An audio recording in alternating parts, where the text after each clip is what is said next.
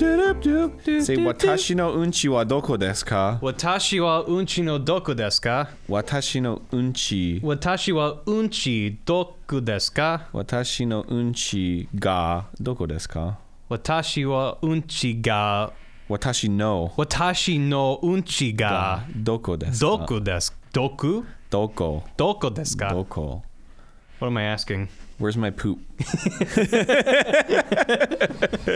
Hey, welcome to the G Club. Today we're going to talk about poop in video games. No, we're not going to talk about Did you ever make that horse video poop in MGS5? Because I did. Yeah, it was like an ability you can unlock, right? Yeah. You can make them shit all over the floor. Doesn't that make people like trip? Yeah, it can make cars spin out. I think I tried to make a tank because there's a mission like 5 missions in or something where there's like 3 tanks that you have to blow up with a rocket launcher, and I would try to make the horse poop and then make the tank spin out, but I don't think that happened. I don't know if the tanks spin out. That'd be some heavy duty poo. Yeah, and some really shitty treads. That would be some Kojima shit though. It would be. Yeah. Which I'm very excited for. Or it doesn't make it slip out, but it just makes it stop, and then a guy hops out of the tank and like looks at it. You know, when I see all that trailer shit for Death Stranding and how like fucking raw and serious and gritty it is. Does it look serious? I'm just like, yeah, I mean, it's pretty silly to me. Well, it's like, I mean, the way it's presented is very straight. But like, I see, yeah. I know when you load it up, it's just gonna be like, oh, go over here and say hi to the baby, and the baby's gonna be like, la, la, la, and then you can like pour water on the baby, and then he's like, and it's like, oh, it's funny. Dude, I hope. I don't know why baby abuse is like the first thing I went to. Yeah, you just mess up babies. You mess up Guillermo del Toro's baby, and he gets upset. Death Stranding. This is a really squeaky chair. Why do I have the squeakiest chair? Sorry, man. Fuck. My chair's not squeaky. I really hope that Death Stranding goes full Dark Souls with its NPCs, where you just have no idea what they're talking about, and then they show up dead later, and you're like, okay, cool. Oh yeah, and that's like an arc, like, and you have to like fucked up somehow, and you have to go on Google and look up like what that is. It's like, oh, if you give the Ring of Undying to Gwyneth, then that prevents Altizior from completing his quest, and you're like, I should have known that. Yeah, fuck me. Well, there's shit like that in Bloodborne too. I never got that far in Bloodborne. Where it was like this, the big quest, the main, or not the main quest, but the big side quest was with the Raven girl or guy. I don't even remember if it was a girl or a guy. It was like the Crow or something, and then you would talk to Pickle Me Pumparum? What? Pickle Pea Pumparum Crow? Sure. And you would talk to Pickle Pea, and that's the crow from Dark Souls. That's like, Pickle Pea. No, that's not real crow. I'm talking about there's a person who's dressed as a crow. Oh, okay. Or like has like a bones kind of like hospital, whatever. But they're really good. They're really like strong, and so you can go up to them and talk to them. And you can fight them, and then you win a thing. But if you just talk to them, and then they show up at like really specific locations throughout Dark Souls. And if you meet up with that person at every single situation, then you get some really awesome shit. But you like keep finding them. Yeah, but then there's like a couple little branches where like if you show up in this place too early, then you'll have to fight them, and then you kill them, etc., etc. So, but that's a thing that leads into what we're thinking of talking about today. Yeah. And what's that thing? Talking about choice in video games, which is a very nebulous idea. Yeah, well, I mean, okay, so it kind of encompasses everything because games are interactive, right? So choice as in narrative choice, path choice, how specific way to play a game, not knowing a certain path in a game. So we are kind of tackling all ideas of choice relating to games. Yeah, well, I mean, this is going to be a 10-hour podcast. Yeah, it's going to be a long one. Yeah, well, the thing that was catalyzed it that I thought would make a good topic in my mind was something when we were talking about Chrono Trigger a while ago. Because I've never played Chrono Trigger. Right. I want to. I'm kind of bummed it's not part of the SNES Classic. Not that I'll be able to find one. Well, Final Fantasy 3 is. Yeah, 6. Still pretty good. Yeah, 6, whatever. Which if I manage to get a SNES Classic, I'll play that because I never played that either. But you were saying Chrono Trigger is intimidating. Because I looked up, I was like, what should I know if I was going to play it? And every guide is like, at the county fair, make sure you bet on number 3 and go talk to this guy and then talk to this guy. Make sure you do this before you do that or you're going to have a bad time. And I was like, fuck, how the fuck was I supposed to know that before I started the game? Right. Well, the point is you're not supposed to. Right. But everyone tells you that you are supposed to. Yeah. Not everyone. A lot of people. So there's this increased importance on knowing shit you're not supposed to know, or like doing the best path, or quote unquote. Right. When max everything. When in reality, which is a weird like value system, right? Like, okay, I get it. There is an optimal path, quote unquote. There's a path where you get the most things or see the most things or whatever. Right. But I think the charm of a game like Chrono Trigger, especially because it was obviously made to be this way, is that your choices matter, and you're not really sure which choices matter. Right, you're always aware of the consequences of your actions. And then when those things pay off, it's very interesting and satisfying, even if it's a bad thing. Right. So, and I don't know if the people who say, "Oh no, you should do these things before you start," I think it comes from a positive place. Oh, of course. I think it comes from people saying, "Oh, I had this really difficult time with this part, and if I'd only known this one thing, then if I knew that at the fair, if I did this, it would have this kind of consequence. So I want you to have that experience." Yeah, exactly. But it still comes from a place of knowing. Yes. It comes from a very positive place. It comes from a very personal place too, because, and that's something that I've experienced through having done Let's Plays for 5 years, is that people, and even just being a part of internet communities in general, is people have very personal experiences with video games because they are by nature a personal experience, right? And people like to share that personal experience with other people.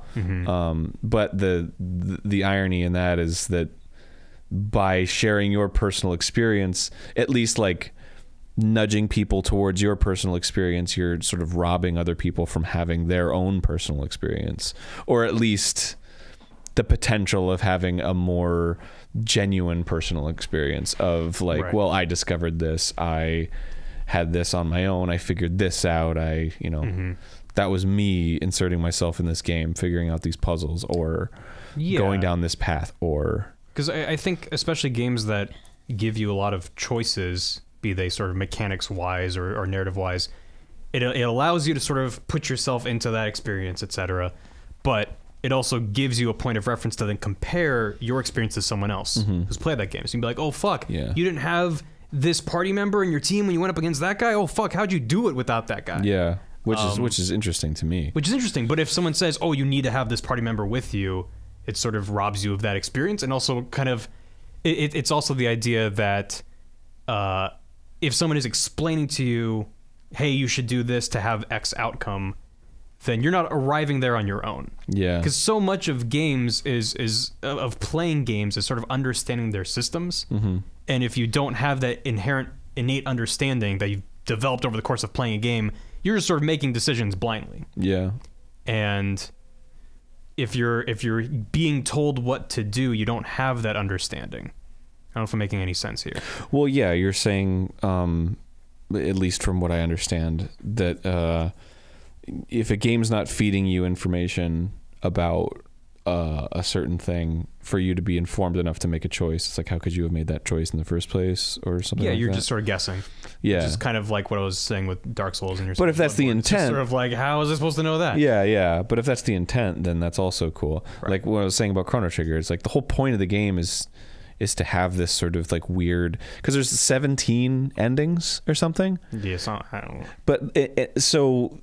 The idea that like you have to do this thing to get the best ending is like, well, then why did they put 17 endings in the game? Like clearly they wanted people to go down all these paths, right? In one way or another. Wind up at one of those 17 points and be like, here's where I am. Yeah, and sort of feel the weight of that. Because there's a point in Chrono Trigger where you can beat the game halfway through the game. Is it some like Silent Hill dog ending?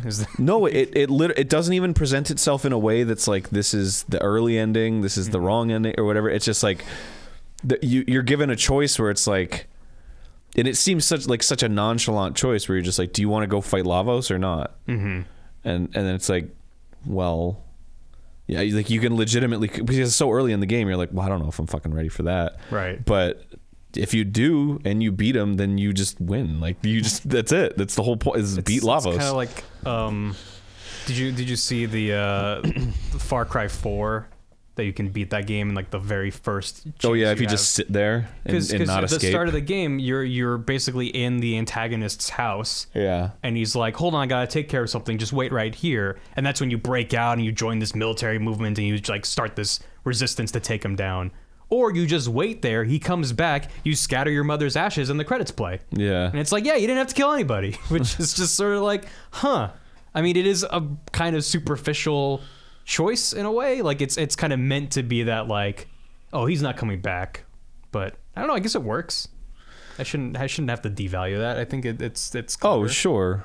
Well, what's the intent, right? Like, yeah, the intent is, oh, you can get out of this game without killing anyone, which is always like, are you really the good guy if you're killing hundreds of people? Yeah. Well, I think by superficial you mean like the point that you bought the game for is that you knew you're going to be shooting guys. So. Yeah, it's sort of like a meta narrative. I guess. Yeah. So in that sense, I get it. If it were a little more robust and it took you down a completely different path, I think maybe you and other people would think it's less superficial. Yeah. But I still think it's cool. I mean, because a game is a game and an experience is an experience. And if you have that, like imagine being, because I didn't play Far Cry. And then when that was sort of discovered, I watched a video and I was like, neat. Right. Imagine being and then it happens and you're like, whoa, like what a fucking moment for somebody to make that realization and have it pay off. You have to wait for like 5 or 10 minutes. It's like a long time because to sit in one place. Everybody who's playing that game now is doing it because they saw the video or they heard about it, you know. But I would never have thought to stay there. To make that discovery is very valuable. Yeah, and so I think it all stems from this idea. So far, we've only been talking about like one specific kind of choice in games, which is this sort of narrative choice that's a little bit obfuscated. You don't really understand the consequences. You don't even really understand you're making a choice some of the time. Right. In games like Dark Souls and Bloodborne, you might not realize something is a choice that actually is, and you can just sort of, once you have greater context, then you learn, oh shit, that's what I was doing there. Well, that's going back to Chrono Trigger. It's a pretty interesting thing to say because you know I'm all about good tutorials and integrated tutorials and stuff. I think we're very like-minded on that. Yeah, so Chrono Trigger has I mean, if you don't mind me spoiling it for you a little bit. Nope. There's a fair at the beginning. Yes, and there's all these things you can do at the fair. And there are things that are pay off right away, or there's things that just kind of happen and you're like, okay, and you sort of you don't realize you have agency over it, right? Because you're so used to RPGs. It's just like, well, walk around and talk to this is a thing I know I can do, so I might as well do it. It's like the adventure game mindset of pick up everything that's not bolted down. Exactly. So there's like in particular, there's this one part where there's this guy and he has a lunch, and like if you talk to him, he's like, oh, I'm so excited for my lunch, and you can see his lunch and it like looks like a pickupable item and you can go up and pick it up and then you just have his lunch and you just took his lunch before he was able to eat it. Can you go back to him? Which seems so, I think he just says the same thing or something. Okay. But you stole his lunch, like, but it seems so inconsequential because it's like, oh, I've played so many RPGs, like whatever. I just took his thing. Yeah. Fuck it. But later, you get arrested for one reason or another and you're on trial, and there's all these people from the fair that come and testify against you against your character. And like there's all these little moments in the fair, that one included, where the guy will come up and be like, he stole my fucking lunch, what an asshole. That's awesome. Yeah, but so that through that whole chunk of the game, you have no idea that your choices mean anything until that point. And then you're like, oh, now I got to start paying attention because shit matters. Right. So from that point on, every sort of little moment or choice you're presented with, you're like, oh shit, this is gonna matter. So I better make the right choice. What? Do those choices matter after that point? Yes. Okay. Because it's all about time travel. So you'll go back in time and you'll do something, and then in the future it'll be different. And you can't go back to the past and then revert to that action? Some things you can switch, some things you can't. And there's also some things that like something will happen and you won't even realize that it changed something, and then you'll be in the future and you'll see something and you'll be like, oh, whoa, this is okay, and then you'll like go before that and then like fix it.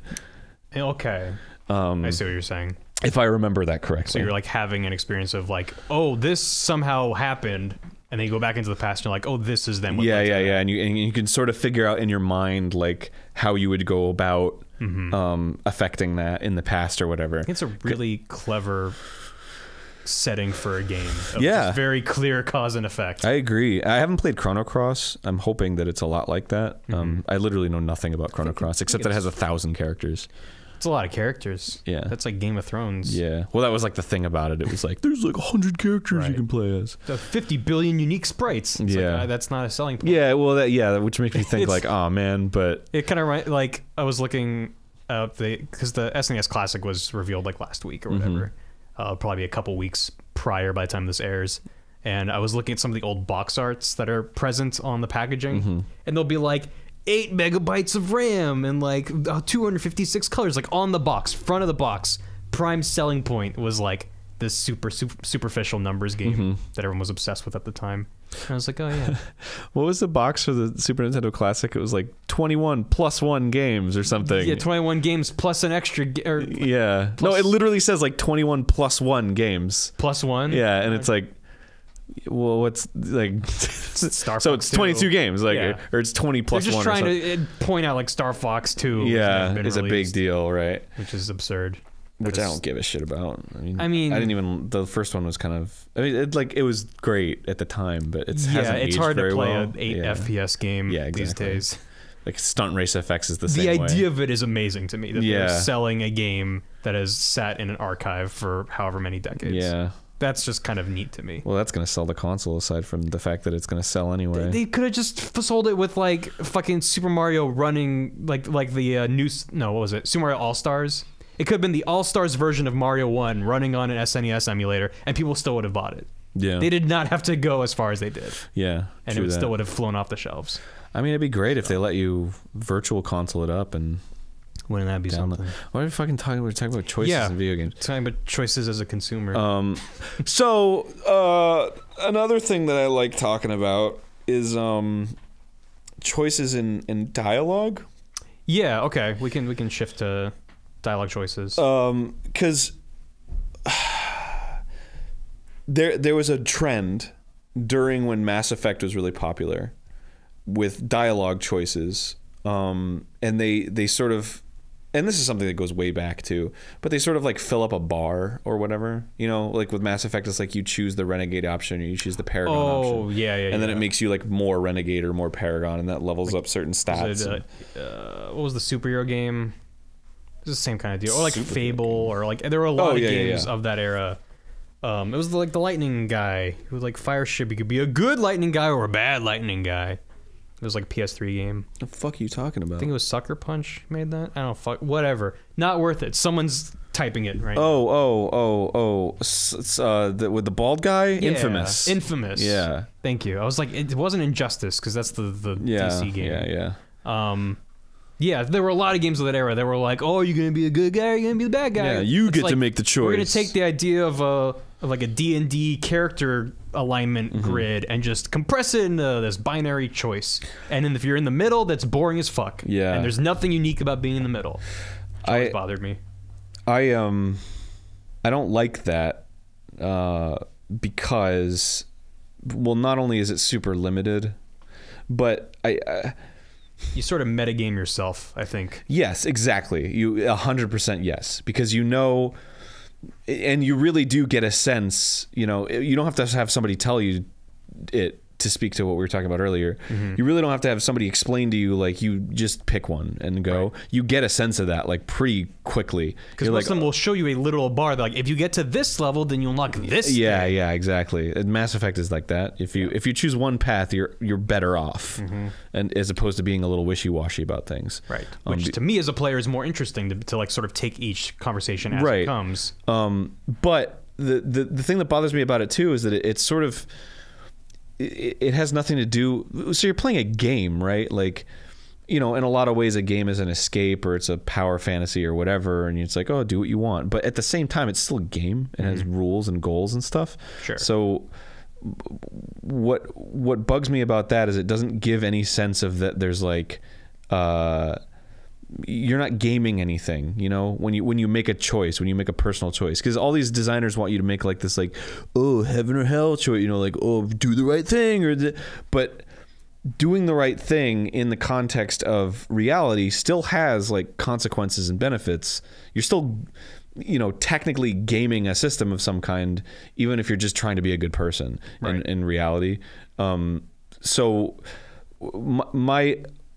my problem with that is they don't make it a game. They don't gamify it in some way or another, aside from filling up a bar or whatever, which I don't feel is strong enough. So my argument is that, like, well, if you're trying to make a point or you're trying to make people choose a right path, like, at least make it something that you have to... It's hard to generalize, so I'll just give an example. There's Persona 3. I played Persona 5. It's a little slower and more boring than Persona 3 is to me, but Persona 3 and the whole Persona series has this interesting sort of dating game mechanic where, like, one half of the game is dating games and you have to sort of ingratiate yourself to all these people and then you can earn them for the RPG aspect of it. But the way that you do that is you sort of go out on quote unquote dates with them. Some of them are dudes, some of them are girls, and you're not trying to bang them or anything. But friendship dates. Yeah. But you get to know them, and it's all this dialogue and all this, like, long-winded conversation and, like, your scenarios, and you learn about their life and what they're passionate about. And then there are situations where you're faced with a choice, because they'll say something and they'll ask something and you'll be like, where do you want to go? Right? And then you have 3 choices, and, you know, in, like, Mass Effect, it would be like, well, this is the good choice and this is the bad choice and this is a neutral choice, right? But in Persona, it's all over the map. Like, it'll be like, this is a good choice, this is a bad choice, and this is a really good choice. Or, like, these are all good choices, but one of them's a way better choice. Or these are all bad choices, but, like, kind of less bad this one is. Right. So, like, you really have to pay attention exactly to, like, what they're saying and how they're saying it and, like, the things that they like. And so when you're faced with those, it's a game. It's not just like, well, I feel like I want to be mean. Right. It's this one's colored red, so I'm going to pick that one. Yeah, exactly. It's like, oh shit, what does she want to hear? So you really have to think about it and think back to, which I think is, like, awesome, because it's, like, truly makes it a story game, because you actually listening to the story and understanding the characters is part of how to advance in the game and how to, like, be good at it. It's not just, like, sprinkles. Do you ever have any incentive in that game to not become friends with someone? Are you always trying to win their favor? I'm just asking, is there, like, an opposite version where it's like, oh fuck, she said she likes fish, so obviously she wants to go to the aquarium, and you can be like, let's go to the zoo, because you're like, fuck you, I don't want to be your friend. So you're paying attention to learn to make the worst choice? You know, it's been a while, so I don't... Because I feel like that'd be an interesting way to get a little bit of extra depth out of the yeah, system. sure, for sure. Because if you're always looking at it with the same mindset, then I feel like over time it sort of loses its luster a bit. Yeah, well... Because it is really clever, and it's not this binary choice, which I really like. Yeah, but I do think in a situation like that, you're still going towards a common goal. Like, for example, if there's somebody who hates another person, and then you can go on dates with both of them. Like, if you want to get in with this person, then be mean to this person. You know what I mean? Right. So it sort of broadens the horizon of the same goal. Are you saying that is in the game or that isn't? I don't remember. Okay.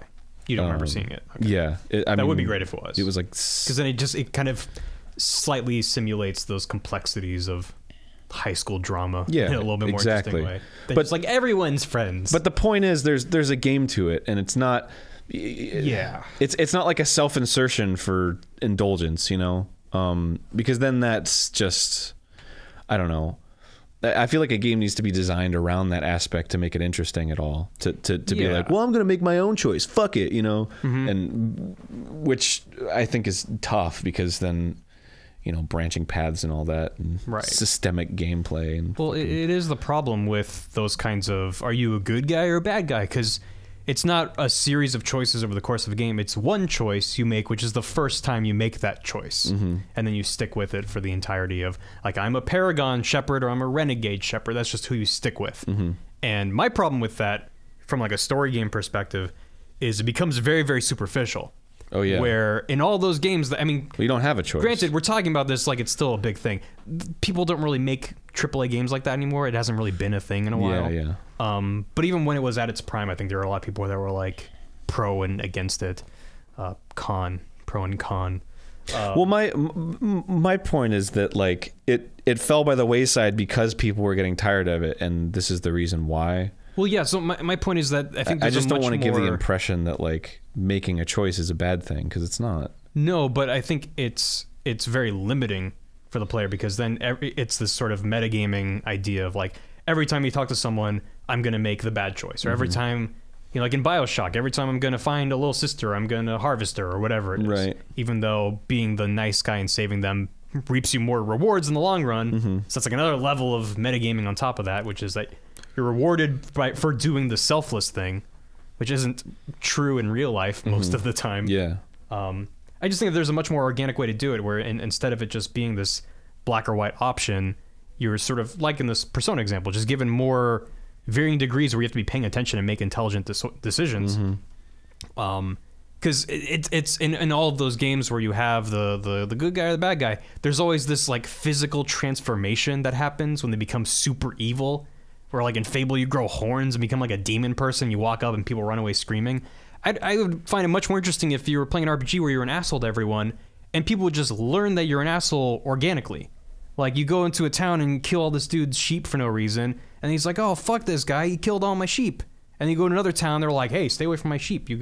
I talked to this guy," and it's not something that they're like, "Oh, you look like a demon." Yeah. Which is just like super like, okay, who cares? Yeah. Or even in a game like just Mass Effect, where it just sort of like unlocks an extra dialogue option. It's very kind of superficial. Like I can punch this guy now. Yeah. It doesn't really have any impact in a grander sense. Yeah. Well, a grander sense, I think, is the best way to describe it, because then that I think that's what everyone's aiming for. They're sort of working from the outside in. You know, I saw the Beyond Good and Evil 2 footage, and it was like, this is one city out of a billion that you can go to. Right, yeah. And it's like, man, that is so not the right way to go about doing shit. Because you and I had the exact same thought. Like, what the fuck are you going to do in this city if there's a million cities? Like, how many resources do you need to make a fucking city interesting like this? So it's going to be like, you go to a city, there's going to be maybe one important thing there, and everything else is going to be all this like, you know, randomly generated or things that they just point and click. They're just going to procedurally generate most of the content. And they talk about, with that game, they're talking about, oh, you start as this like really low class pirate and you like deliver pizzas. And then as you're delivering pizzas, you uncover this bigger conspiracy where there's human trafficking and stuff. And then you can report them, you can take photos. And then over time, you get your own crew. And then you get your own ship. And then you fly onto the galaxy. I'm like, okay, then why do I have to play the game? You just told me literally every step of this process. Yeah. I get no moment of discovery where I'm playing as this like this delivery person just scrounging for cash, and then fast forward a couple dozen hours, and now I'm my own pirate adventurer. It's like watching a shitty trailer. Yeah, it's like you just gave me the whole experience. I've played games like that before. Yeah, and they're trying to say that the scale of it is the selling point. And I like games when they get tighter and smaller. You know, I played No Man's Sky, and I think that might be a little bit unfair because they're not making No Man's Sky. Yeah. And I'm also a big fan of the original Beyond Good and Evil. You know, I think it did a lot of really smart things, even if it is a little bit dated in hindsight. Yeah. There's a lot of really clever ideas in there and a lot of stuff that's carried over to the modern day. But yeah, they're taking this really bizarre approach of they're going to make a world and you create your own character within it. But to me, you can accomplish the same thing with like a character creation on create a new character, hit start, excuse me, and then you make your monkey dude or whatever. It's like even in Mass Effect, when you create a shepherd, it says which one of these 3 backstories do you want to choose. Right. So it's like they could do the exact same thing with Beyond Good and Evil and just skip ahead to the part where you're a pirate king and be like, all right, how'd you get there? If they're telling me like that stuff doesn't matter, what matters is the scale of this thing. Right. And until they say something else, until they get into what you do, then that's all that game is to me. Just don't care about scale, man. You can't. It's impossible. Scale wowed me right now. 10 years ago, and it like I remember Shadow of the Colossus blowing my mind with the scale of that. I remember then God of War 3.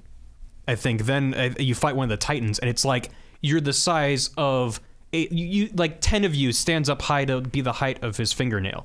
It's like some insane scale like that, and you're like bouncing around in real time. And I was just like, I have never seen anything like this before. And now flying in and out of planets without loading zones, I'm like, okay, yeah, whatever. It's a tool. It's very novel. What you do with that tech, and no, I agree. It's all they're about. Not making. I mean, I don't know, but so they haven't said anything that excites me. It's just tech. And if you have really good tech, then there's a lot you can do with that. But it seems like their focus is on building this seamless universe, not about sort of creating this distilled experience that then can transplant across this universe. Yeah, exactly. It's like being on this planet is different than being on this planet for these reasons. Yeah. It's like, no, you'll just have another procedurally generated city on that planet. Well, I don't know. I guess we'll have to wait and see. I think it's about systems, right? Because I had a sort of moment with Breath of the Wild, which I loved. Yes. But I've seen a lot of the criticisms of it, and I'm all like, yeah. Because people are like, well, once you figure it out, it becomes kind of rote, right? Because there's a loop to it, and it's very simplistic, which is true. But how long did it take to get to that point? For me, it was about 40 hours. Exactly. For me, it was about 30. Yeah. So 30 hours of exploring and being in, wow, that's interesting. Like, whoa, cool. I didn't know that was a thing. And, oh, I could do this. That's great. Wow, holy crap. I'm having so much fun. And then after 30 hours, I'm like, okay, I go from this place to this place. This game's not really surprising me anymore or whatever. That's 30 fucking hours. That's, it's like, it's a lot of time. 12 movies. Like that's a really good amount of entertainment. Especially for you to be having this active experience with, where you're having a conversation with the game. So exactly, I'm all about systems, man. Like when I was I think we talked about this on a G Club that we canned about Final Fantasy 15. We're still sitting on that dot wave if people want it. Yeah. Well, there's this moment in Final Fantasy 15 that really made me hopeful about the game, and it's a really early mission where there's a chocobo dealer, and he's like, I can't run my shop because there's this monster named Deadeye who's like killing my chocobo or something like that.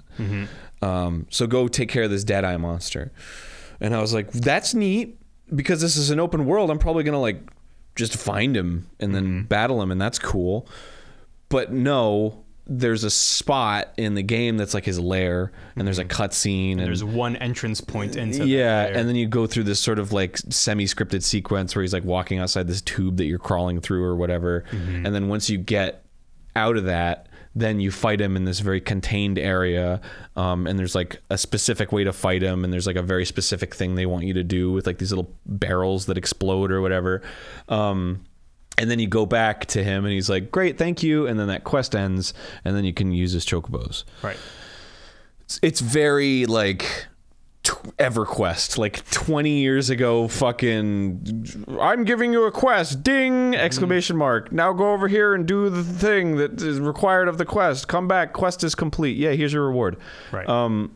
But the whole time I was going through that, I was like, man, how little effort would it take to make this super fascinating? Just on, and how much more impact it would have, and how much more interesting, and even how much more time it would take, and be more interesting in that time to ask the ramifications of a quest like that.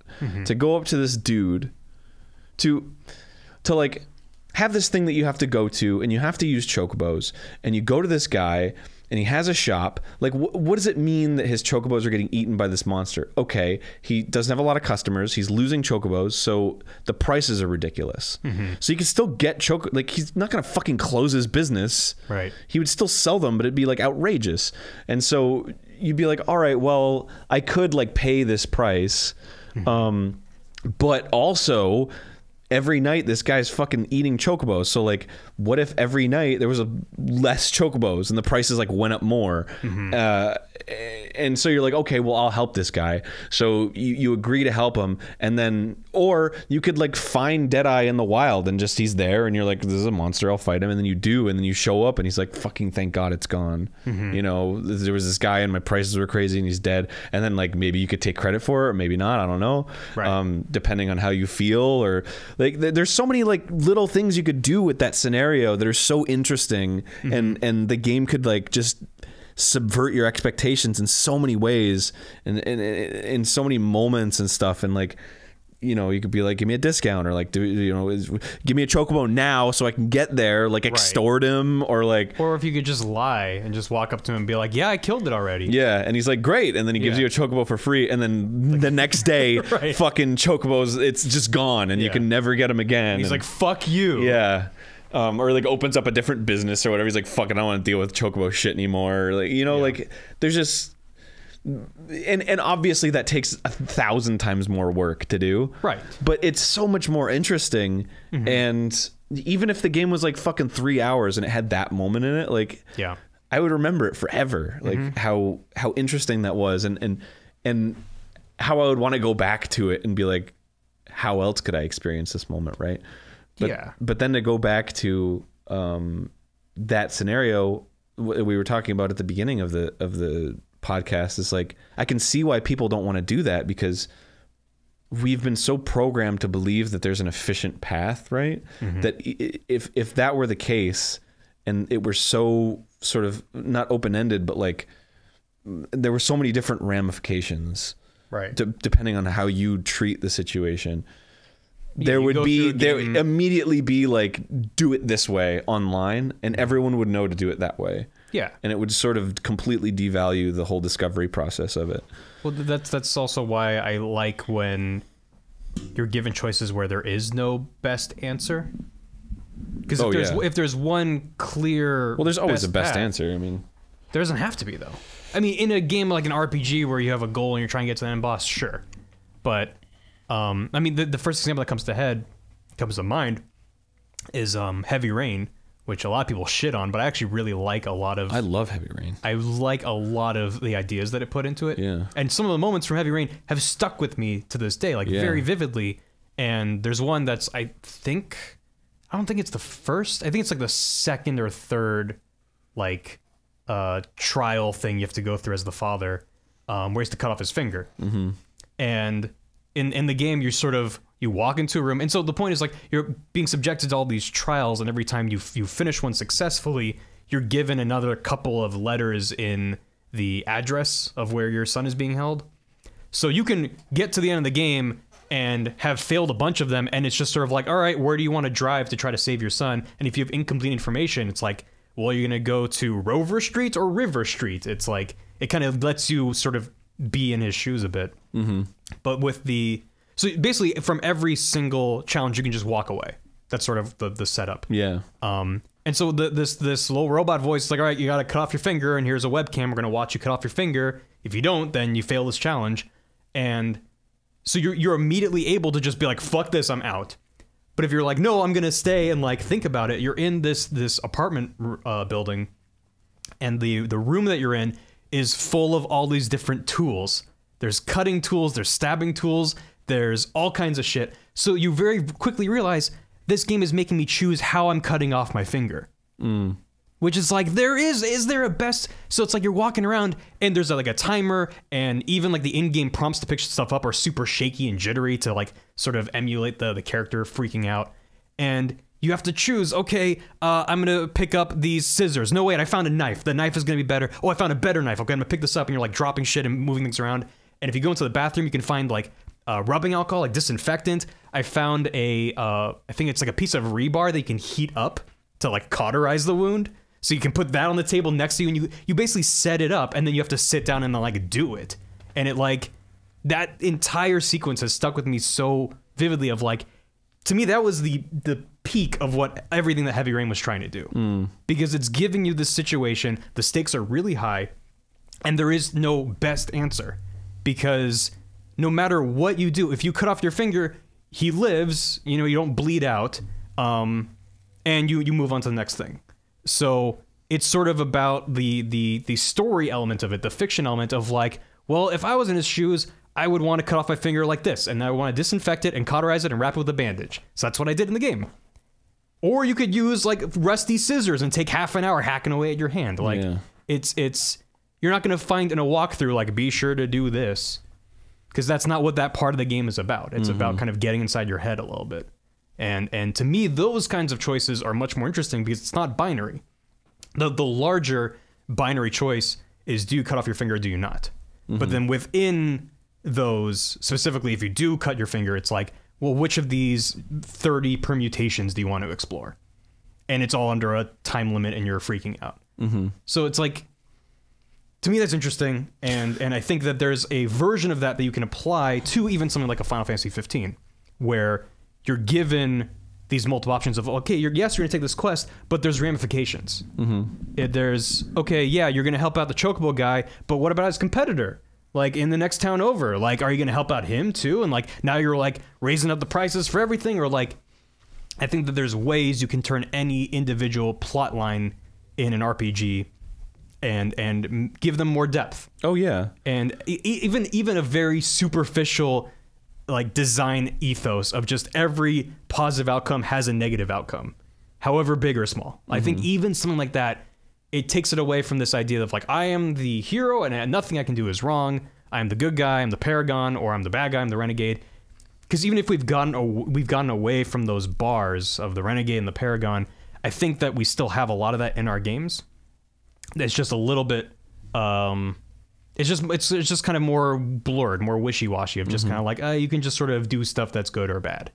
But there's not a whole lot of impact and significance to that. And I think it's a systems-driven approach of something like Breath of the Wild, where you have these clear rules and things impact each other, but you're just sort of applying that to a social structure in addition to just like physics. And I think that would be a very interesting situation where you're making decisions that impact different things and you're sort of learning about them, kind of like a Chrono Trigger thing. I'm just sort of combining all these ideas at this point. But. Right. Well, I'm not understanding you completely, I don't think, because it feels like you were saying two conflicting things. So you're explaining. I sort of start to run my mouth and I lose track of what I'm saying. So. Well, it was just the example, the Heavy Rain example was like you have all these possibilities or whatever, but they don't mean anything. Well, it's the idea. Oh, so I think that there could have been a slightly deeper version of what they did in Heavy Rain, where, you know, if you cut your finger with these 5 things over here, then that has this impact. And if you cut your hand with these 5 things, like you bleed out or whatever it is, right. Like having there be an extra layer on top of that. But the idea is that it doesn't mean anything. It's a story game, so it's trying to appeal to your emotions. It's trying to tell a story. Right. If we're talking about a much more mechanics-minded game, then this stuff doesn't apply most of the time, right. I would say. So it's not about does the choice matter or not. It's about making a choice that's not black or white. Because they could have just said, are you going to cut off your finger, and then had a knife on the table with you ready to go, and you're just like, okay, chop, and you don't really think about it. Right. But it's the act of like having to prepare for it and think through the steps of what that involves, and then having to carry it out, that makes that loop meaningful. It's still with because the only reason that you have any sense of tension in that situation is because you want to make the right choice. But the right choice involves bodily harm. That's sort of the whole constraint with that. Well, I don't see how that's relevant though. Well, yeah, if you distance yourself from the entire game, then yeah, you don't care if anyone lives or dies, and you're like, okay, I don't fucking care if he loses a finger. Well, because right. It only works if you care about anything that's happening. Well, and that's out of the designer's hands. Is it though? Yeah. I feel like it's your job as a designer to make you care. Well, they have to do their best, but they can't make you feel anything. Well, right, but I mean, within the rules of the game, you have to care. What I'm saying is like, it's about, because you're saying all you could do is put a knife on a table and hit A to chop off your finger, but that's essentially what they're doing. They're just giving you more ways to do it. Right. But there's no ramifications to just taking the knife and doing it, or doing the whole thing with the bandage and everything. Yeah, there's no difference between those paths in like a clear game sense. They'll have the same outcome. Okay. But it's the you're right, I'm not making any sense. It's like a Nolan movie. It's like strings you along, but then when you think about it, you're like, oh. No, because so it's the interactivity of that segment. It's not just it's not like if you were sitting at the table and you have a knife on one hand and scissors on the other hand, it's like, which one you use to cut you off your finger? That's not very interesting. But to me, it's the act of having to physically walk around that room and deal with this idea of like, how am I going to solve this problem in the best way that I can? and you're using all the tools they have available, which are really shitty. But has the game given you any indication that that matters up until that point? Probably not. I'd have to play through it again. I mean, I'm not discounting the experience that you had. I'm just, if I were playing that game, if I were at that moment, because I don't really remember, I just remember the part where you cut your finger off or not, in my mind. Yeah. You remember like the tension and not really. Out and, well, I remember being like, should I or shouldn't I? Right. But beyond that, you were like, okay. Yeah. So from my perspective, I would have liked to had some indication that like, oh, if I did it dirty, it would be bad. If I did it clean, you know, maybe there would be some different outcome. I mean, but I don't know, you know, like for example, I mean, just as a dirty example, you know, it's like in the Saw movies, the guy's always like, oh, you got to learn a lesson or whatever. So like the whole point's learning a lesson. So it's like, do I want to do it clean or do I want to do it dirty so that like he thinks that I'm teaching myself a lesson, you know, and then do it. It's still a game, right? Right. Well, I was thinking of it more in the context of just what will make this experience the least dreadful for the character. If I'm the puppet master, I don't want to torture this guy. So I want to find the best version of this, which involves cleaning the wound and dressing it. Right. But that's still a ramification. That's an outcome to the end of the... You're still solving a problem, but then at the end, the game's telling you that there was no problem to solve. Right. So isn't that a little upsetting? Well, so now we're getting into this idea that, at least I think, we're sort of talking about real choice, quote unquote real choice, versus the illusion of choice. Right. Which is this, in hindsight, did any of it matter? Which you can be a nihilist and say none of it matters. But it's kind of like a problem, I think, with a lot of modern Telltale games, where you're given these choices that will send you on different branches, and an hour or two down the line, those branches collapse back into one. Where it doesn't really matter what you did, we're still going to kind of move this way. Right. Or you say, no, I don't want to do that, and another character goes, let's do it, and you do it anyway. Right. So it sort of takes away your agency as a player, because you're like, none of my choices matter. Besides any sort of meaning that you ascribe to them as a player. And there is no easy answer to that. I think the illusion of choice is... I think it can be a very powerful tool. I think in the case of having to cut off your finger, I'm not sitting there wondering, you know, because I think the metaphor is very clear of like, you're cutting off your finger and these are the steps of that. It's not a very abstract thing. So if you cut off your finger, you know, am I going to bleed out if I don't wrap it with a bandage? I don't know that. The answer is no, but that's only knowable with hindsight. Right. In that moment, if you are trying to think these things through as your character, for me, it was a very clear choice of like, it's not enough to just cut off the finger. I need to think about what's next. And the game gave me those tools to be like, yes, you can disinfect it. Yes, you can even cauterize it if you're going that extreme with it. And so maybe originally they had plans that you would bleed out or whatever, and playtesters didn't realize that there was more than just the first thing they could pick up. You know, maybe that's what happened. That people were like, oh, I found a knife, and they just did that and moved on with the game. They're like, why did I die? Like, I didn't know I was going to die. Because also, that game doesn't let you reload your saves. You know, it's all about sort of like living with those decisions. I think you can load saves, but it's characters can die and the game just continues. Like that was the big selling point of the game at the time. Yeah, which is one of the things I love about that game. Yeah, unfortunately, no one really can die until pretty late in the game, but it does work. Well, it's just such a actual horror game. Yeah, because keeping game mechanics in mind is that like, you can have a horror game and it can startle you, but to be truly scared, being scared is a like a primal response to like stakes. So it's like, I could die right now, therefore I am scared. Right. But in a video game, you always have the option to respawn or whatever. And then there are games that aren't meant to be scary that can be scary just mechanically because there are a ton of stakes. Like the save point was like an hour away and you got all this shit and now you're in the situation where you don't, it's very scary.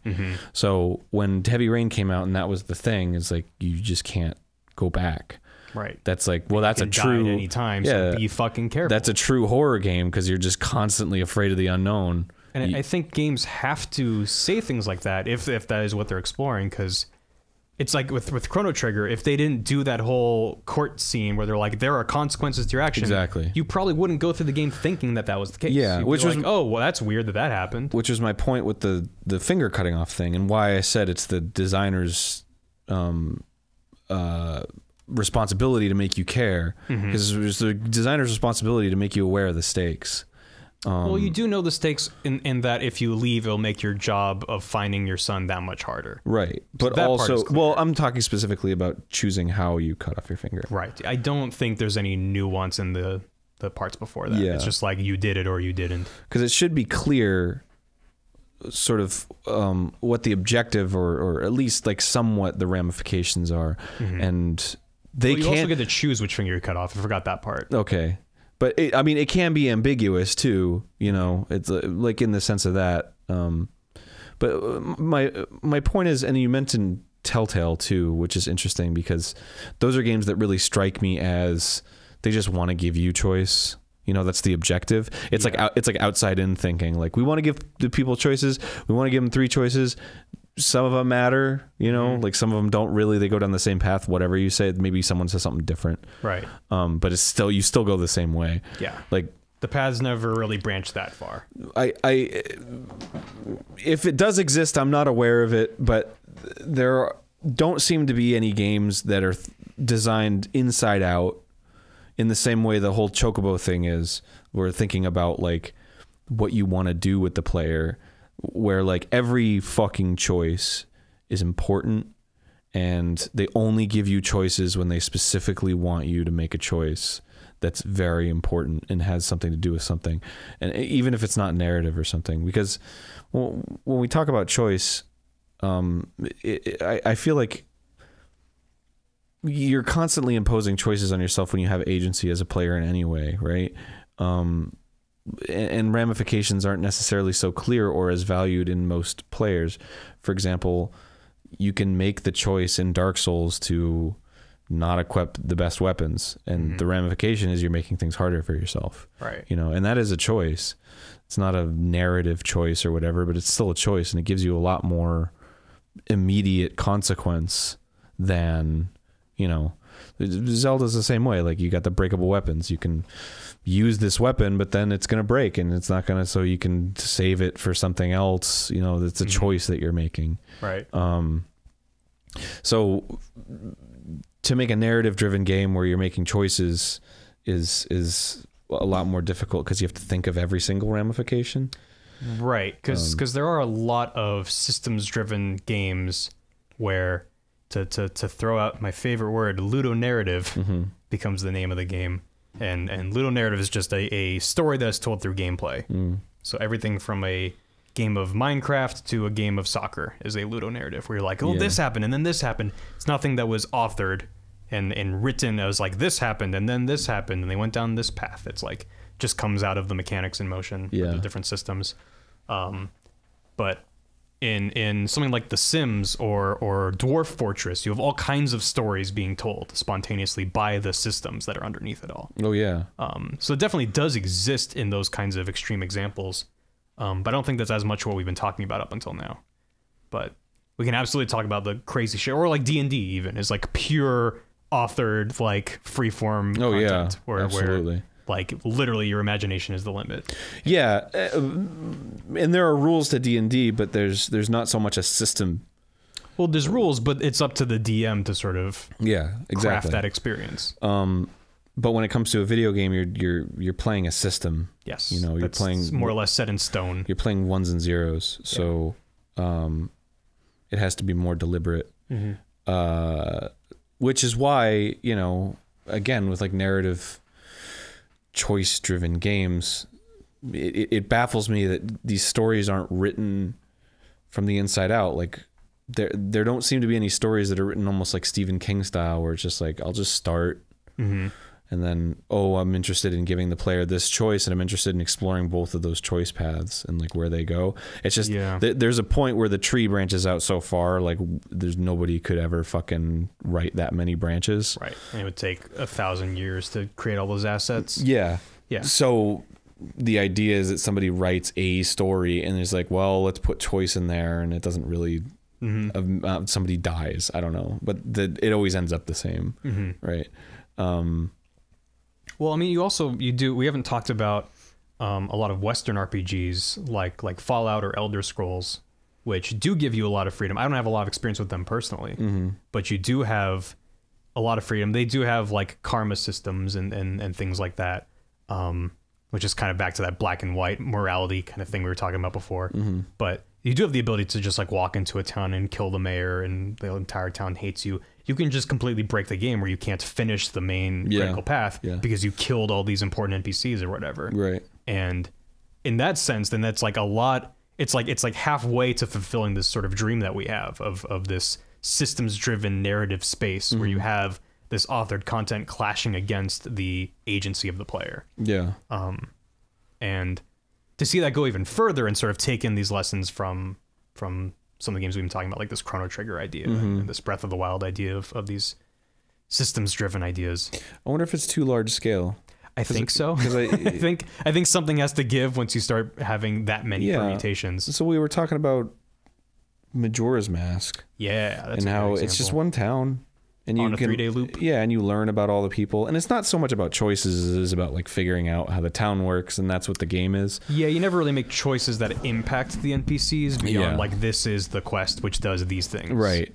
But if there was a game where there were choices that you were affecting, you know, I feel like it wouldn't branch out too far, and that would be pretty fucking interesting, you know, like I don't know how much playtime you get out of that, and it's probably a lot of work to do, but it would be interesting to see somebody at least try to start making a game like that where there is a narrative tree and it just goes, and you're just like, where would I'm just making choices, man.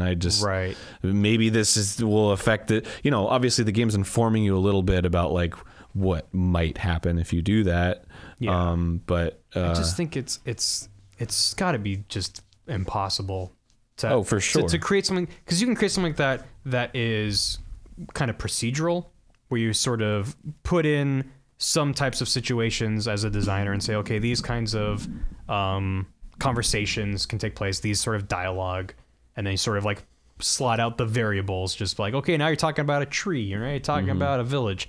But would that be good? You know, it's like, yeah, it'll be telling your story, but it'd be really boring and nothing. You would never have like a new element come into that. Once you get far enough down the tree, so you're like on a random branch by yourself, no other player has ever gotten there before, and it's like there's not gonna be some new event that only happens to you by the time you get there. It's just impossible to create that much content. And if you're creating a big authored story, it just behooves you to make the stuff that everyone will see as good as possible and put less effort to the branching paths. Which is why I think something like Dark Souls is very effective, because you don't have a branching narrative in as much as you have a slightly evolving world, and you're just sort of placed inside of it, and you know, you can go down like the hidden content is in the world itself. It's not really locked behind NPCs as much.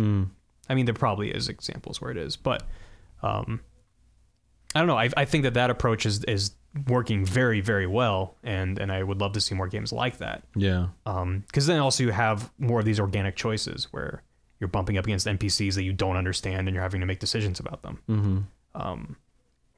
And you do have the experiences that you have, unlike in Final Fantasy 15. You can talk to someone, they'd be like, oh yeah, like there's this like giant like ogre thing or whatever, like, but they'll speak in riddles because nothing makes sense. And then you just find some giant demon thing like hanging out in the corner, and you're like, okay, I gotta fight this now. Like there's just always something to explore, and that's kind of like the initial 30-40 hours of Breath of the Wild as well, where you're constantly learning how that system works. And as you're learning it, you learn what the consequences of your choices are in whatever game it is.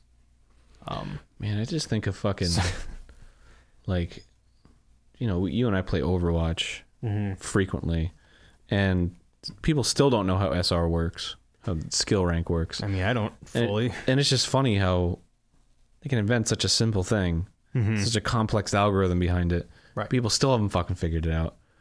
And you, like, why? I don't know. It's So like, you're why, like, designers are capable of making really complex shit. yeah, and it's so Yeah. simple. It's such a fucking. Well, I don't know how simple it is, but But it's just well, when you were talking about that stuff, I was like, man, I wonder, you know, I don't know if it would be good or bad, but I wonder in a scenario like I was talking about with the Chocobo guy, imagine there were two places, right? And they had like a relationship, right? So like, you know, this guy talks to this guy frequently or whatever. And there are things in the game that are sort of Renegade Paragon-esque where you're like filling up a bar or you have like a meter or something where people, and there's like there's a higher chance of changing things. So like if you do something for some other guy, you know, he's always talking to this guy. So like his information might get to that guy that you helped him out, and then he might give you a discount. And in other people's games, like depending on how sort of dependable you come off because of other shit that you've done, you know, that bar is a little bit higher. So in my game, I get a 10% discount, but in his game, he got like a 15% discount. That's just really almost inconsequential, but I'm just saying, like, you could bring numbers into it. sure.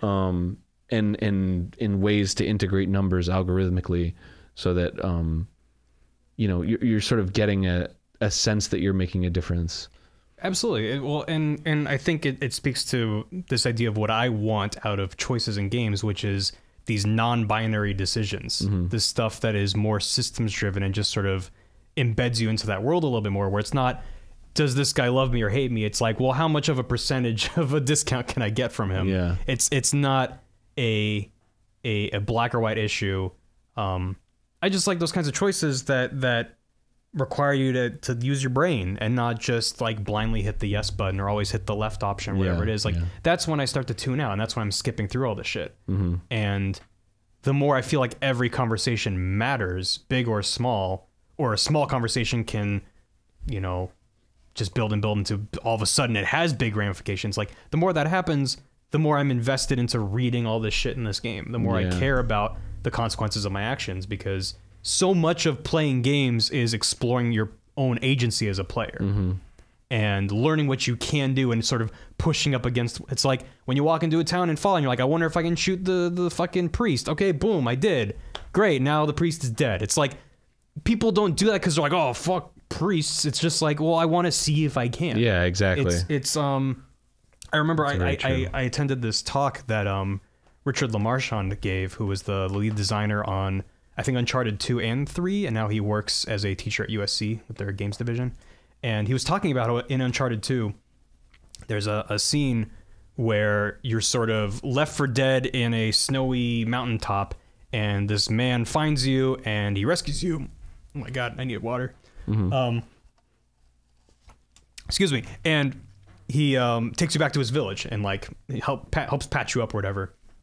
And then you have a moment where you get to walk through, and it's like one of the only parts of the game where there's no shooting or jumping around and stuff. You just get to walk around this nice scenic mountaintop village, and there's kids running around playing, there's all these yaks hanging out, and there's women doing stuff, and it's just like this like nice little town, and you go through it, and then like more plot happens, and you go start killing people again or whatever. Not that the killing people is bad. It's just it's a starkly contrasted experience. Right. But they said that when they were playtesting the game, every single person would try to punch the kids. Yeah. Every single playtester. And for a long time, the designers were like, what is wrong with our playtesters? Why are they so evil? Why do they want to do these terrible things? And it was only because they were trying to express their agency. They were trying to find out, what can I do? Are there consequences to my actions? Can I punch a kid? Will it make him fall down? Will it make him cry? Will it make his parents mad at me? Like, what is going to happen? It's the idea of GTA, of like this sandbox where I can be an asshole. And it's not pure power fantasy, though that is a certain amount of it. It's just like it's like, what can I do? What happens? What's the depths of this simulation? And so they didn't want you punching kids as Nathan Drake, so they put in a wave. So when you hit the punch button, you wave at them. Or when you walk up to a yak and you punch, you pet them, and he like has a little moment with the yak. And it's like, as a player, that's what happened to me. I walked up to a yak and I was like, I wonder if I can punch it. And he gave it a little pat, and there was like a little animation the yak was like happy about, and I was like, it was such a wonderful little moment of discovery of like, that's my agency here. Now I get it. Like, it's really satisfying when that happens. And that can also say a lot about, you know, the artist's intent. Exactly. And that there's a lot that you can do that's, again, this like conversation between the game and the player. But I think it speaks to this idea that like, we want our choices to have consequence. We want to find our own agency. We want to find the limits of what we can do in the space, especially when you have like humanoid NPCs that you can interact with. I think these things kind of trail off once you get more abstract and make it more of a quote unquote game. Well, that's why I think I sort of get a reputation for not liking stories in games, but that's not true at all. I hate shitty stories in games. Yeah, it's like when I was talking about Persona, it's like I'm invested in every fucking conversation because I know it matters. Right. So I love story in that game, right? But in a game where it's an RPG and I know the system already, it's very clear what the system is, and then I get somebody talking about the fucking castle or whatever, it's like, well, I don't give a shit because I know it doesn't matter. Right. But if there was a game like that where like everything everybody said was like at least important in some way, and wasn't just like world building, or it's my fucking least favorite, like it's such a cop out answer. It's world building. It's like, building what world? It's not a fucking novel. Like I can see the castle. It's right. It's huge. Right. I already had my own world building experience where I took a look at it and I was like, wow, what a grand, somebody rich must live in there. So, you know, like, sure. I don't need somebody fucking telling me about how it's in 1800s or whatever, unless it is relevant to something I'm going to do or say later. And the reason I'm so cynical about it is because I know no games are going to do that, and so I lose interest immediately because and you know, it's on me, but it's also on like modern games in general, where it's like no games have given me the impression that watching the fucking introduction cutscene where it's some dude fighting a dragon and it's just explosions and oh no, the kingdom's in peril, and like I don't.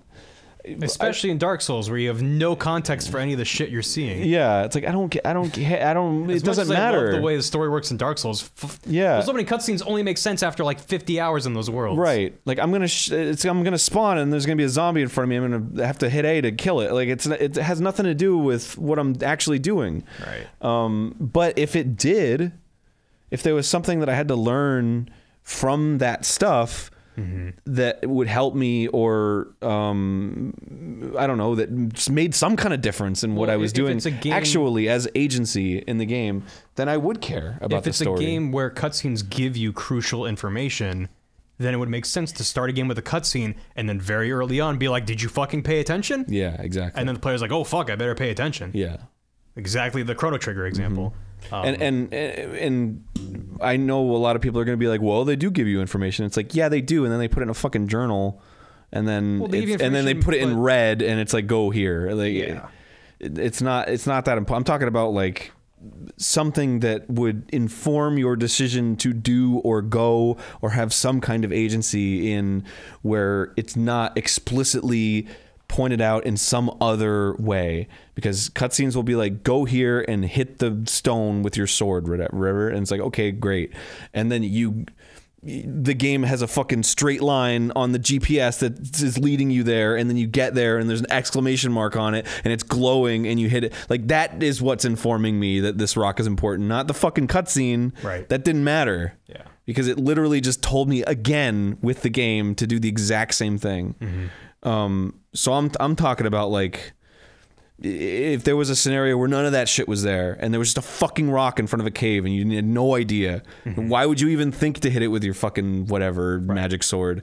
But if somebody's like, the magic fucking sword, you got it, and it's like, oh shit, that's a real surface level example that I wish was more present in Breath of the Wild, because there is a little tiny bit of I think what you're getting at, which is like this idea of if it's just there in the world with no fucking prompts and cutscenes, you're gonna walk right by it. But if someone tells you, hey, there's a rock in this place, if you hit it with your sword and this thing happens, you'd be like, oh fuck, I need to look for that rock. Yeah. So there's like one or two quests in Breath of the Wild that are like that. There's one in particular that I'm remembering that's like kind of in the eastern part of the map.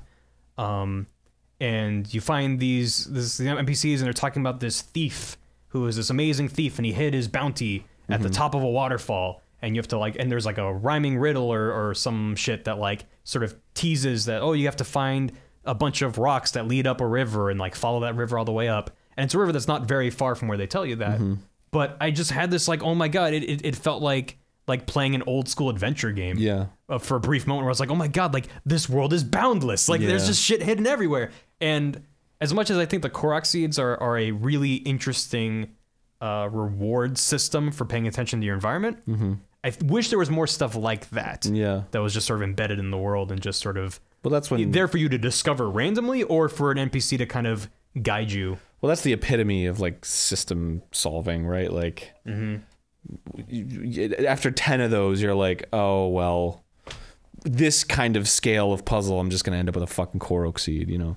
Yeah. It's like, I'm not discovering anything anymore. Well, that's also, that's like the difference between really like pure story games and then games that have other kind of systems at play. Because a story game can reward you with more story, and that's literally all you need. Yeah, that's fine. But for a game like Breath of the Wild, you need to figure out what the rewards are for players doing things. Yeah. And that could just be a Vista, it could just be a Korok seed, but I think you run out very quickly of ways to really find rewards for the player. Yeah. But part of it's part of the sense of the discovery too. Yeah. I think even just having an NPC be like, holy shit, you found that thing? No one's ever found that before. Yeah. That can be enough sometimes. I think but it's about the way that it's done. Yeah, I agree. And I think a lot of these games sort of give bad examples of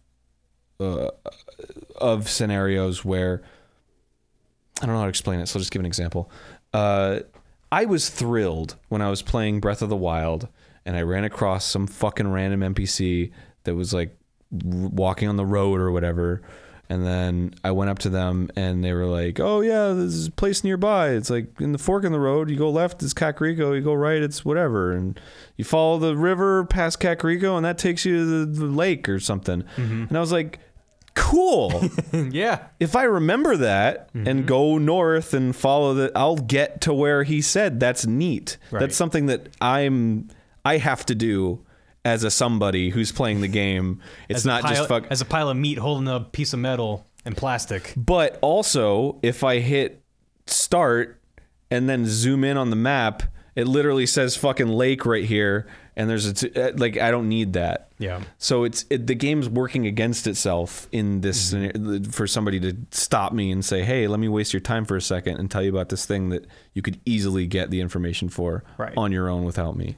I agree, but I also think I'm the weird kind of player that doesn't mind when a game requires I take out a piece of paper.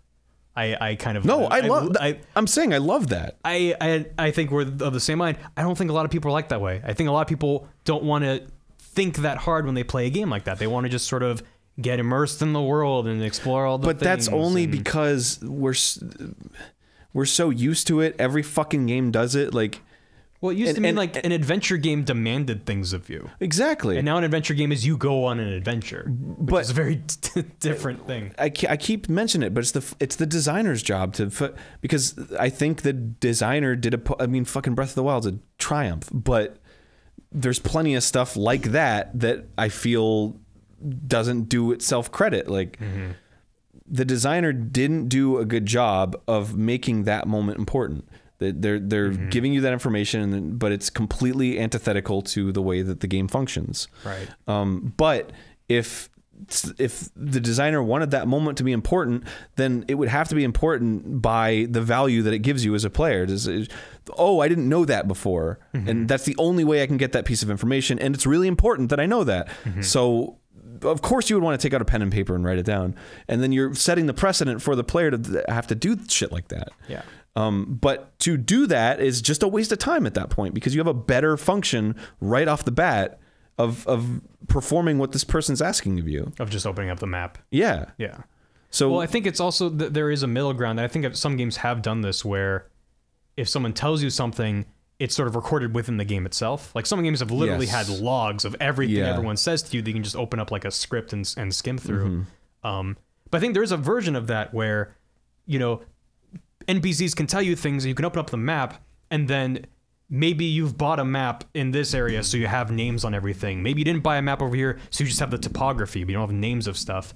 And so this guy would be like, you got to go over Crescent Hill, and then make a left at the spooky forest.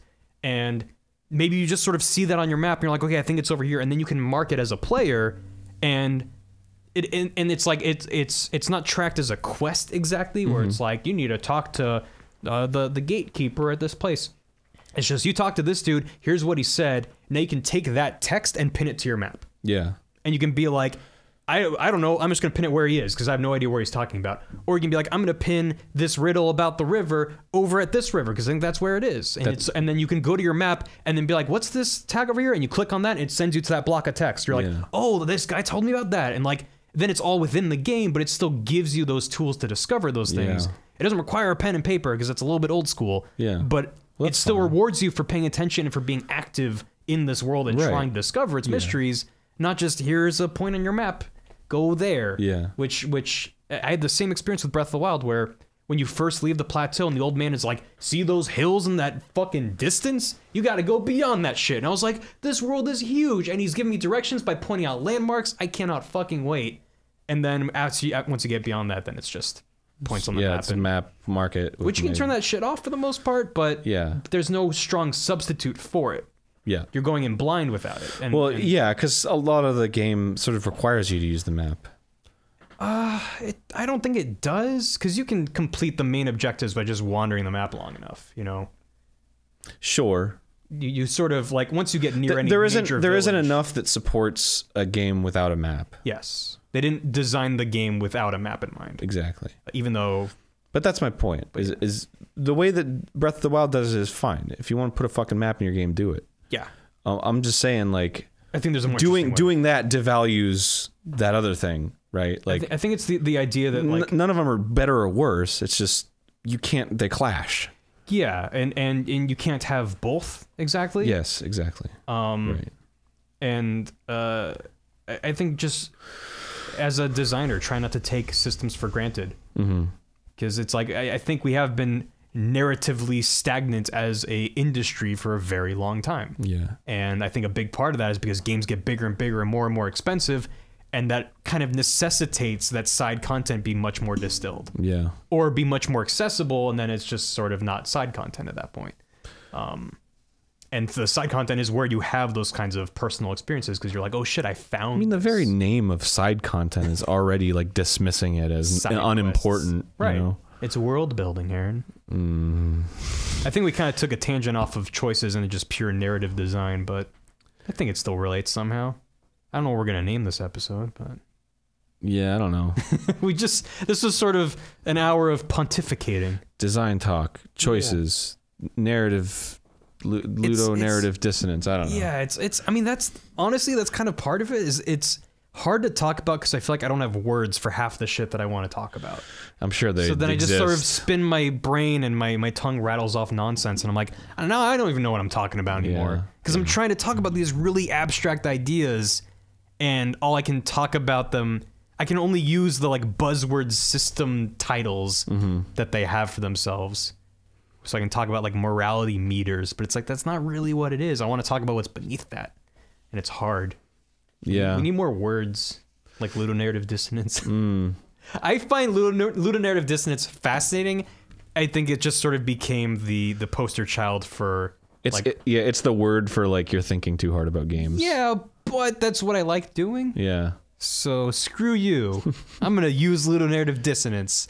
If you don't know what that is, then you should read Clint Hawking's blog about it. Because it's a really easy thing to explain. Sure. It's when the story and the game they give you varying senses of what's important. Yep. And the Clint Hawking was the lead designer on Far Cry 2, and he sort of coined the term when he was writing about BioShock. I believe the context was that the game's narrative is all about this dismantling of Randian objectivism, this idea that, you know, we should all be selfish human beings and that'll improve society, is like a super distilled version. So Rapture was this foundation of like, we're all going to work for ourselves. We're not going to work for the government. We're not going to work for the church. We're not going to distribute wealth. We're going to be ourselves and we're going to be our own people. And then you walk through and it's literally crumbling apart. The game's plot is saying Randian objectivism doesn't work. But in the gameplay, you are an embodiment of selfish desire. You are consuming everything. You're taking every scrap of ammo and taking Snickers out of the garbage. It doesn't fucking matter. Everything's for you. It's a very selfish experience. Everything's about me, me, me, me. And the game never says that that's wrong. So that's sort of the Ludo narrative whatchamajiggy? Ludonarrative dissonance. Dissonance. It's like a cognitive dissonance. It's like the game is telling you that objectivism is wrong, but then the mechanics of the game reward you for being in this mindset. But maybe that's the point, Barry. Maybe it is. Maybe the game. I believe Ken Levine's a smart man. Maybe he knows. Maybe the whole point is that it's illustrating the concept of ludonarrative dissonance, and you're wrong. Before it was even a term. Yeah. it was talking about it. Maybe. I mean, that's the thing, that we didn't have a word for that until Clint Hawking was like, I got it. You guys, this I one's invented on me. it. It's like conveyance with John Blow. Conveyance. Yeah.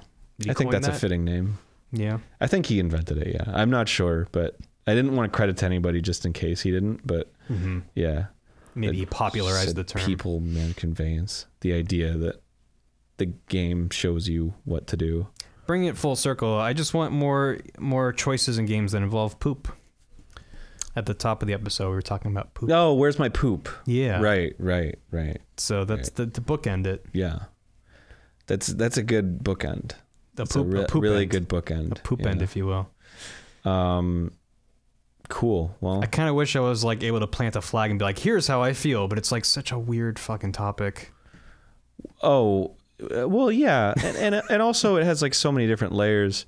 I mean, just as an example, like, you know, obviously I do a fucking Let's Play show where I'm playing video games on the internet for the entertainment of people. And that's a completely different experience than sitting alone at home trying to have a unique situation. So everyone's in doing games for a different reason. You know, there's, I think even Jesse Schell in his book, The Art of Video Game Design, The Art of Video Games, what's it fucking called? I don't know the title. It's been so long. But anyway, he talked about there's 3 different players. And if I'm remembering correctly, there's the player that just wants to have an experience. There's the player that wants to achieve everything. And there's the player that wants to be the best. Oh, that's interesting. And then it's a Venn diagram. Like then there's varying shades and stuff. And different games activate different parts of you and your brain. But those are the 3 different like aspects of. So when, you know, we're talking about what the best type of game is for some people, it's like, I want a roller coaster ride or whatever. Right. And it's similarly to like, you know, doing a Let's Play or whatever. It's like, yeah, I'll look up a fucking walkthrough because I want to make sure I get to the end. I don't want to fucking walk in circles for an hour. Maybe at home I do want to walk in circles for an hour and try to figure it out on my own. Right. But I can't when there's fucking 300,000 people watching. Right. So, everyone's in it for a different experience. So I feel like I need to say that because so much of what we talk about feels so this is how games should be, right? And it's like, no, not really. it's I think it's always about wanting more diverse experiences. It's just a discussion because I think it's just we see trends that are in AAA, which then in some cases trickle down to the indie scene, and sometimes they're not the best course of action for what we want. I say we, but even you and I have differing opinions on a lot of stuff. Yeah, well, yeah. I mean, just as the ultimate example, like, I hate most games that are like AAA fucking successes that people fucking love, you know? Right. I don't hate all of them. Yeah, that's true. I shouldn't make that generalization, but there's plenty of or a lot of AAA games I will play and find merit in, even if I'm like, that wasn't great, but it's like that was done really fucking well. It's like the fucking Spider-Man trailer is a perfect example. It's like that got announced. What is it? We were just groaning over the Infinite. What the fuck is the name of the company that makes it? Golden Child. The fuck? What? The Sunset Overdrive. That Insomniac. They're that fucking Spider-Man game where it was just this fucking 10-minute action, which, like, they have a really good track cutscene record. So I'm up. But everyone was like, "Woo!" And I was like, "I don't know what the game is. I haven't seen it be played yet." Arkham with more cutscenes. Yeah, it's like I press A couple times during a cutscene where Spider-Man jumps on things, but like I don't. I'm not excited at all. I'm cynical and angry that this exists. I'm mad. Frankly, I'm really upset. But there's a fucking whole giant convention of people, hundreds of thousands of people sitting at home on the stream going, "This looks fucking awesome," and it's like, well, clearly I'm not. I don't represent the fucking main demographic of people. But in games I think are a triumph didn't sell at all. But I think the bigger the games industry gets, the more it should be able to satisfy different types of experiences instead of getting better and better at like 2 or 3 experiences. Yeah. And there's a lot of experiences like the kind of old school adventure game that have just completely died because they're largely unsustainable for a large developer to make. Oh yeah. Yeah, for sure. I mean, the adventure game effectively died in the 90s, although some would say it committed suicide. You mean the point and click event, like Lucas? Yeah, Lucas but even stuff? then, like by the time like Grim Fandango happened, they're already starting to evolve away from just pure point and click and a more like abstract puzzle solving and like environmental shit. So like pixel hunting was already like being done away with, and now just sort of like every game just sort of took on some adventure game ideas, and every game has now taken on some RPG game ideas. Like all the genres have just kind of blended, which just sort of leaves us with what should be a lot of very different types of games feeling kind of samey. A lot of like open world stuff with crafting trees and upgrade systems, and it's just like, but what does this game have to say about anything besides its setting? Which those settings are really fucking good now, and I can have a lot of fun walking around a pretty world, but it leaves me with nothing to mull over. What does it have to say? That it's going to make $1 billion. And there's something to be said about, well, we need games to do well to fund other games, but it's just like, oh yeah, man, the indie scene is crazy now. So many fucking good games coming out. I can't at all, when it comes to that, man, fucking I can't at all fault. It's my same argument with like Transformers and shit. Like I'm a huge Transformers fan, and if those movies, those fucking horrible, terrible movies didn't exist, all of like my favorite figures wouldn't exist. I mean, on just on a small scale argument on that, in that sense, is like, right, it's a necessary situation. It's like you can bemoan, I'm glad that these games are so popular now. Right, you can bemoan someone for, oh, you bought a PC, but all you play is like Call of Duty on it or something. It's like, well, but they bought a PC and now they're on Steam, so they're probably gonna see some other random shit on Steam and buy that. And oops, there you go, you got someone who's playing other games. It's like, yeah, or even just having someone playing games is good. Well, in general, playing games is more popular, so more people are able to make the kind of games that they want. Yeah, it's more feasible to have like a team of 10 people making a small game. I just feel like we have relatively loud voices, and if we can yell for unpopular design decisions, then maybe someone will hear it. That's kind of how I think of it, but it's not about this is how all games should be. And back in my day, I had one game every year, and I'd play that game for 1,000 hours. What's your favorite shitty game? My favorite shitty game? Oh, fuck. Maybe Heavy Rain. That's still like loud. Yeah, well, it's shitty for interesting reasons. Fuck, I don't know.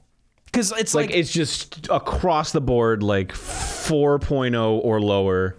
Well, that would be like most games I played as a kid that I'm just nostalgic for. Yeah. Well, it doesn't matter. So just whatever.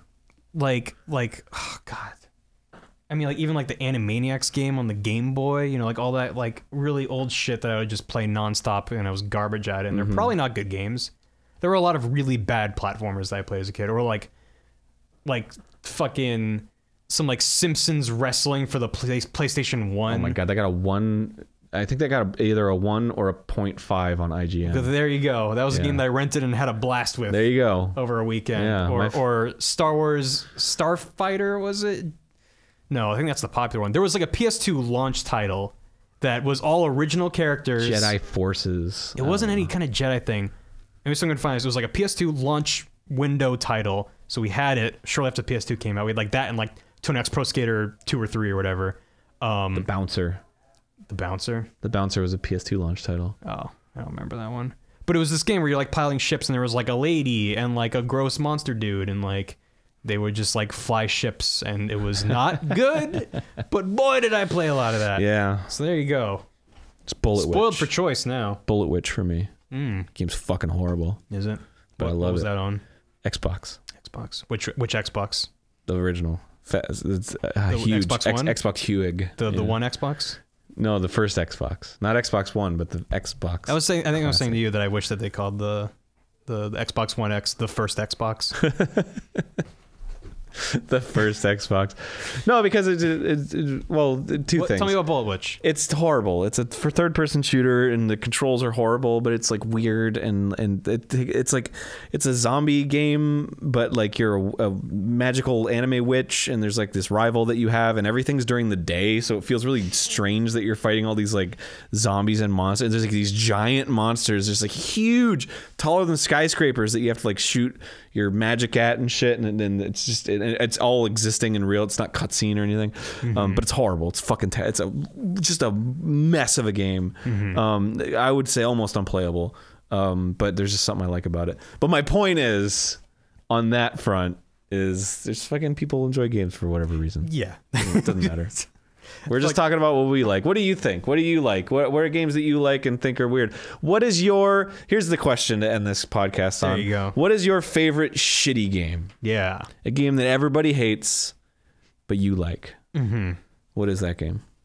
Can you like it in spite of its flaws, or are you liking it because of its flaws? Oh, shit. That's a little add-on. Part 2. Answer in the form of a question. Yes. What is... Jeopardy rules now. What is...